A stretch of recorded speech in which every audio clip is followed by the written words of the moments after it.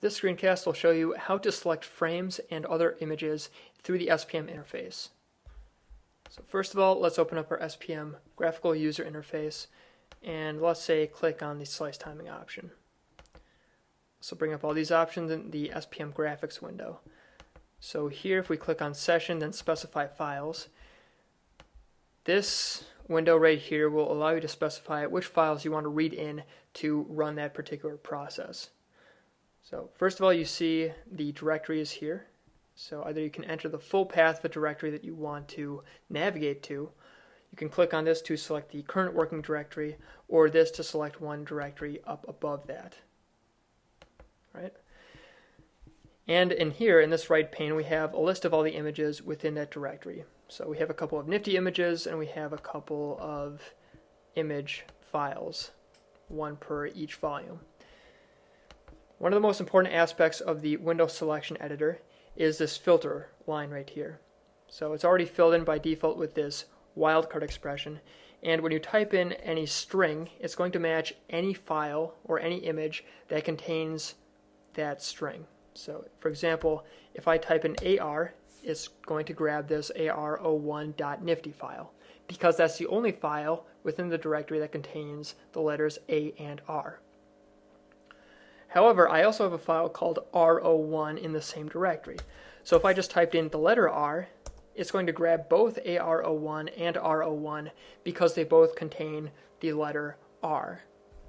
Right? If I just wanted to select, say, R01, I could use another wildcard or another regular expression, this caret symbol, and just type in R to only select files that begin with the letter R.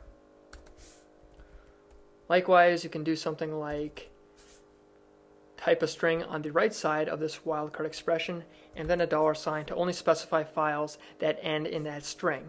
So for example, only files that end in NII. Right? You can find a more complete list of these wildcard expressions by clicking on this question mark over here and looking at all these different filtering options. Right click on that and select Done.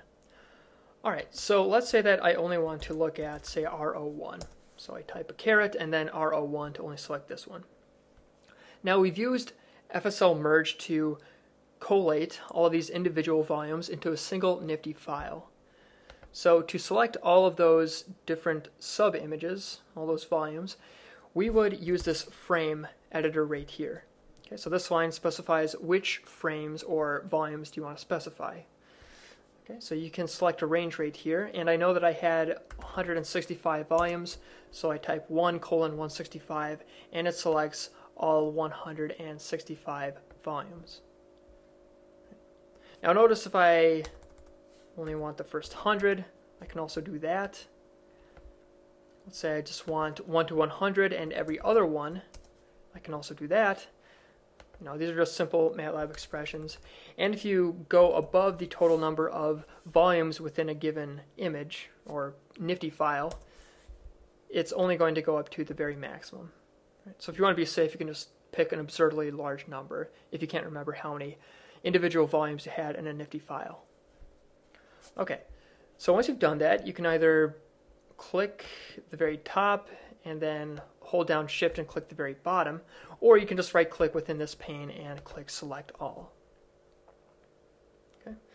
Likewise, if you want to remove any of these, you can just click on any one of them individually with the left mouse button, or you can right click in this pane and click Unselect All.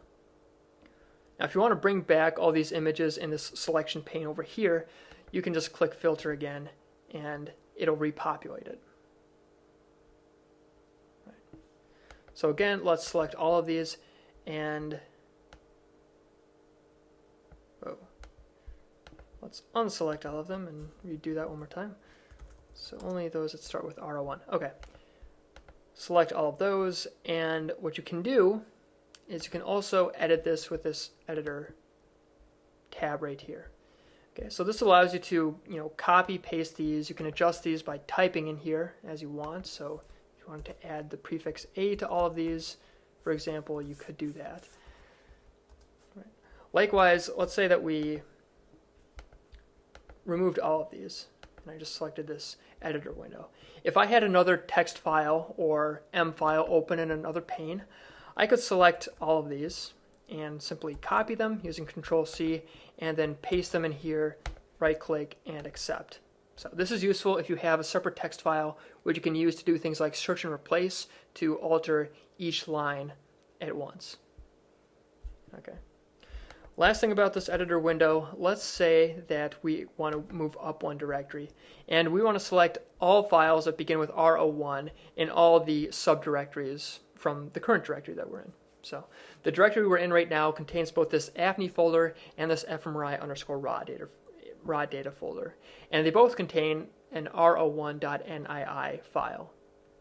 So to do that, instead of going into each one individually and collecting them, and I'm just going to select the first frame here so you can see more clearly what's going on, you can click on this recursive button, which recursively selects the files using this filter specified here.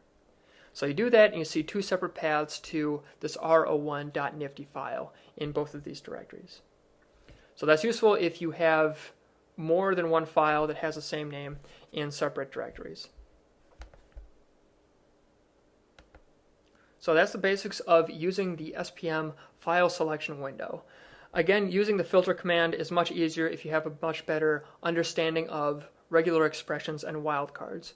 But it's fairly easy to navigate, and once you get the hang of things, it's not too difficult to select only the files that you want.